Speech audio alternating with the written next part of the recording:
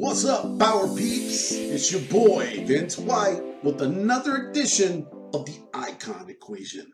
And today, we're going to be talking about building a universe. The Icon Equation. The Icon Equation. The Icon Equation. The Icon Equation. The Icon Equation. The Icon Equation. Hey everybody, it's me, Vince White. And just like the intro said, today we're going to be talking about building a universe. People ask me all the time, hey Vince, what's the secret to making a great comic? And I tell them this, people don't read comics, they read universes. Do you get it? Let me tell you.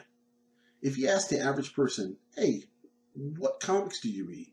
Normally they'll come back and say, I read Marvel or DC or Image or Dark Horse or trade paperbacks or indies, whatever they say, right? Normally, their first response is the universe. They invest themselves in the universe of comics. So if a fan is a fan of Iron Man, due to its continuity, they're really a fan of Marvel. And this is how it goes. When you're really a comic book fan, you associate the title with the universe it's in, not just the title. And you start from the hierarchy down. And the hierarchy in comics is the universe it's in, right? And this is the key, in my opinion, of what makes a great comic book, is having a great universe. If you have a great universe, then any comic you make can be great in that universe. And in fact, let's say you put out a bad title, it's not too great. Well, it doesn't kill the universe. And people might let that slide because, after all, they're really invested in the universe. So, let me ask you this. How many indie creators go out and they create titles and never once think about the universe they're in? Oh, I have this character, he stalks the night. He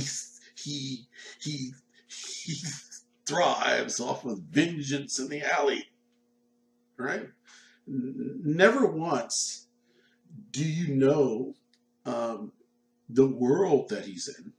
And this translates into art as well. When that writer gives that script to the artist, you ever wonder why the art, even if you have a great artist, you ever wonder why a lot of indie books look kind of plain? Because the writer never described the universe to the artist. So what type of world does the artist draw?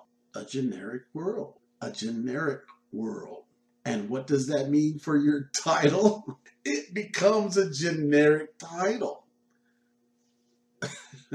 Case in point, there are a couple of great indie books out there right now. The art is on point. The characters are dope. And the creative teams and so forth, man, they have the zest and the zeal and the gusto. You know, they have it, right? But when you open the book, it just looks like characters on a page. Characters in a panel, because these characters aren't really in a universe. The quintessentials of real comicdom has slipped by them. They have forgotten about the universe, most importantly. So you're sitting there, you're like, what do you mean, Vince? I hear you talking about this universe thing. You know, you've been this guru, you created the Legend of Willpower, you got a lot of buzz, you got a lot of fans, you created a Powerverse, you know, had some snafus, you fell off. Who are you? What? Come on. What I'm trying to tell you is, before I did the Legend of Willpower, I spent 20 years reading comics and researching comics. You know, I was one of those groupies back in the 90s, and I got my foot in the door, working with Image, working underneath Ryan Benjamin and Matt Broom.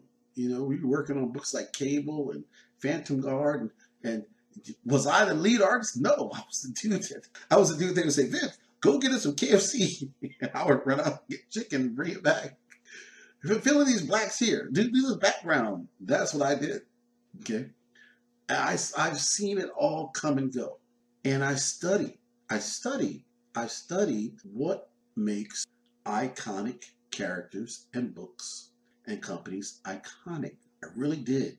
And there is a method to the madness. There's an actual formula to doing this. And that is when I created the icon equation, which is a book I sell on my site, thepowerverse.com. But what Rodney and I have made also into a podcast. So in the Icon Equation podcast, we give you glimpses and glimmers of what the book tells you and breaks down in detail. And so you can take those lessons learned and leverage them and apply them to your title and your comic book endeavors. So that being said, those are my credentials, and this is how they apply to the universe. Okay, you don't want characters on a page. You don't want characters on a panel. What you want are characters in an environment, a world, okay? If your character is sliding down a building, or let's say he's leaping from one ledge to another, okay? What type of ledge? What type of building? If your character is jumping out of a plane, what type of plane? And what type of sky? What type of fuel does the plane use? And why? Okay, those sound like very arbitrary questions, but they're not. They're not. But let me take it back to the beginning so that you can really understand what it is about universes. When you make your comic, what I suggest you do is you also roll it back and you create your universe from the ground up. See, the universe is also a character in your comic. We are living in a universe right now. We're living in a universe that has COVID-19. We've got a on the verge civil war brewing in our own country. Our president is a reality show, talk show host, turned God to many and devil to a great multitude.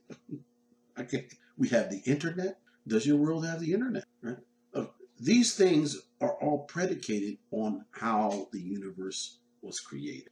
That's my point. So in the Powerverse, I went all the way back, How did the universe come about? Even if your character is a street crime fighter, and he doesn't even deal with anything, outside the purview of an alley. Well, there might be one episode, one issue where some serial killer gets possessed. Where is he getting possessed from? Is there heaven and hell in your world? Are there demons? Is this possession coming from the fifth or fourth dimension? Are there dimensions? Is your character, is your streetwise vigilante really the avatar for some justice god sitting on the throne, playing a game of gotcha with another god from the depths of Hades, who is inspired to create crime? And you didn't know that until issue 20. Okay? When you create your universe, you can start to give hints to a lot of things that are bigger that you may never ever flesh out. But what it does for the reader is it lets them know that they're not just reading something. They're immersing themselves into something. They're immersing themselves into a reality. They're not reading a comic book. They're going into another world. You get it? What this creates, why this is so fundamental to the icon equation, why it can make your comic book more successful, is because it creates a level of investment. Your reader has funds, and unless he's a billionaire, his funds are limited. But in the marketplace of ideas, there's so many people vying for his dollar, right? And we have been so fortunate to have people still in this day and age, buy indie comics off of crowdfunding platforms. Currently, I have a multiverse card set that you can put your character into up on Indiegogo. It's called Indie Deck. It's the upper deck for the indie market. Go check that out. Just go type in Indie Deck comic book card. Check that out. And then you jump in, put your character in. It's only $10 to put your character in. It's only $20 for a day. Anyway, let's get back to what I'm saying. You are vying for your reader's attention, and when you tell him there's more than what's on the page, then you reassure him that he's making a great investment, because reading comics are not just reading comics. It's an investment. It's an investment of life, time, years. Okay, when you talk to a real comic book head, he's talking to you about storylines that have taken place over 20, 30 years. 20 or 30 years. I'm in, hate to say it, I'm in my late 40s. And, when we talk about the X-Men cartoon show, that's like how a lot of young people got into comics. But for me, I was darn near 20 or 30 when that came out. 20. Okay, so I had a whole adolescence period prior to that of comics. And when we have these discussions, we're talking about, stuff that happened back pre-90. Like Wolverine when he fought the ninjas, and he went to Japan, and the Yakuza, and oh man, Iceman going up against the Yakuza, and Captain America and Wolverine teaming up to fight the freaking ninjas. I mean, great freaking stuff, man. And that the only old heads can talk about, right? But it's deep stuff, right? Batman, The Dark Knight Returns. Oh my God, Frank Miller's Daredevil. Man, great stuff. So we've taken a great part of our lives and invested it into those stories and characters. The only way a reader is going to do that is if he finds the world immersive. So you have to do a lot more than just say, my character's fighting crime. All right, so we're going to create a universe right now. First, we're going to create a character, and then I'm going to retrofit it. So just to give you an idea, okay? Let's say I'm going to take Thor, and I'm going to switch him up. Instead of him being a god, he's going to be a human, and he's going to be invited to godhood. Okay, instead of a hammer, he's going to have a, let's say he has these magical boots. So he calls the boots come, pow, pow. They slap on his feet, and bam, he turns into this version of Thor. So what's Thor backwards? Thor, so Roth. We're going to call homeboy Roth. And when the boots come on, his whole armor comes on. And where are these boots coming from? We have to figure out. Well, we'll figure out where these boots are coming from. Let's make him Asian. And these boots are from dragon scales. So we have dragon scale boots and armor. And now he is in his Roth form, the Dragon Slayer. Okay, so now, and what Roth does, he's in the States, and he has, dragons are still alive, but they look like humans. They've hidden themselves via their magic, and they are the most powerful kings of industry and power. And now they're trying to bring back the magical age and lift the veil. All right. So, all right. They're trying to lift the veils. Why is the veil there? The veil was placed there at some period in time to separate man from magic. All right. So now the veil goes all the way back to creation. Okay. So first thing that ever existed was an egg, the cosmic egg, and when it cracked open, it gave birth to two beings, the dragon and the human. Then the yolk spread out and formed the cosmos and the world. And both dragon and man existed, and they worked well together until the dragon found on the very outskirts of existence the remnants of the shell of the egg. And the shell contained all reality. So the shell has the ability to manipulate reality. And when the dragon ate it, he took on that ability. And that ability to warp reality we call magic. And with that ability, he began to encroach upon man and force his way. So the great wars between men and dragons began. It felt like a losing battle until the men found a piece of the shell as well.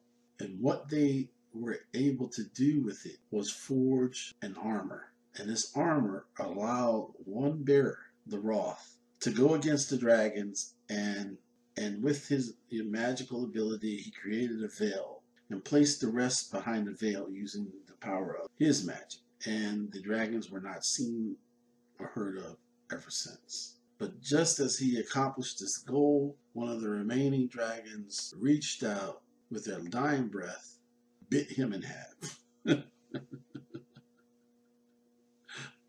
Tearing his body apart, they ripped his body apart, pulled the upper half back through the veil, and the only thing that fell on the side of man were his boots. So this is where the boots come from. All right, so now we got our backstory.